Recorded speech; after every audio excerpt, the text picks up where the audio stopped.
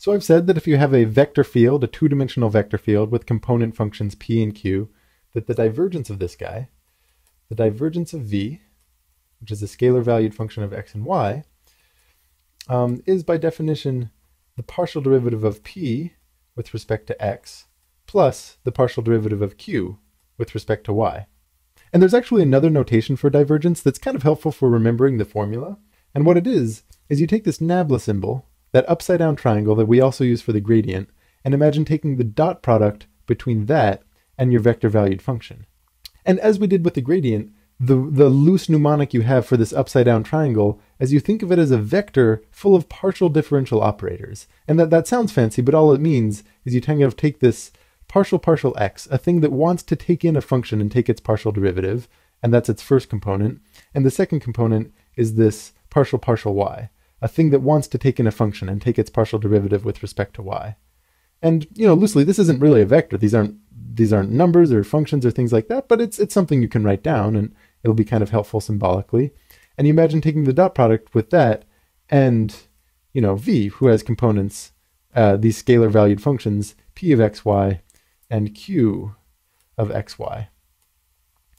And when you imagine doing this dot product, and you're kind of lining up terms, and the first one multiplied by the second, right, quote unquote multiplied, because in this case, when I say this first component multiplied by p, I really mean you're taking that partial derivative operator, partial x, and evaluating it at p.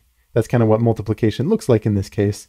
So you take that, and as per the dot product, you then add what happens if you take this partial operator, this partial y, and quote unquote multiply it with q, which in the case of an operator means you kind of give it the function q and it's going to take its partial derivative. So we see we get the same thing over here. It's the same formula that we have, and it's just kind of a nice little, you could think of it as a mnemonic device for remembering what the divergence is. But another nice thing, this can apply to higher dimensional functions as well, right? If we have something that's,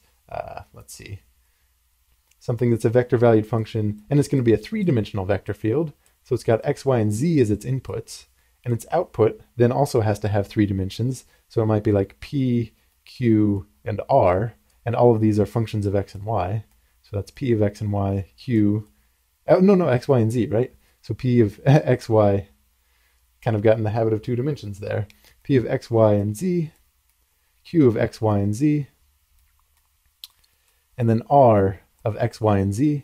And I haven't talked about three-dimensional divergence, but if you take this and then you imagine doing your nabla dotted with the vector valued function, it can still make sense. And in this case, that nabla you're thinking of as having three different components, right? It's going to be, on the one hand, is partial x. I should say partial x there. Partial x. The second component is partial y, and the last component is partial z. And the ordering of the variables here, x, y, and z, is just whatever I have here. So even if they didn't have the names x, y, z, you kind of put them in the same order that they show up in your function. And when you imagine taking the dot product between this and your p as a function, q as a function, and r as a function, vector valued output, what you'd get, and I'll write it over here, is you take that partial x and kind of multiply it with p, which means you're really evaluating at p, so partial x here.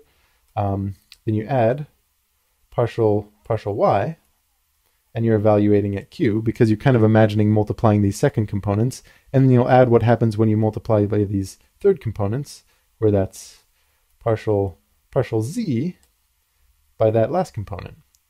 And, since I haven't talked about three-dimensional vector fields or three-dimensional divergence, this last term, maybe it's not a given that you'd have as strong an intuition for why this shows up in divergence as the other two, but it's actually quite similar. You're thinking about changes to the z component of a vector as the value z of the input, as you're kind of moving up and down in that direction changes.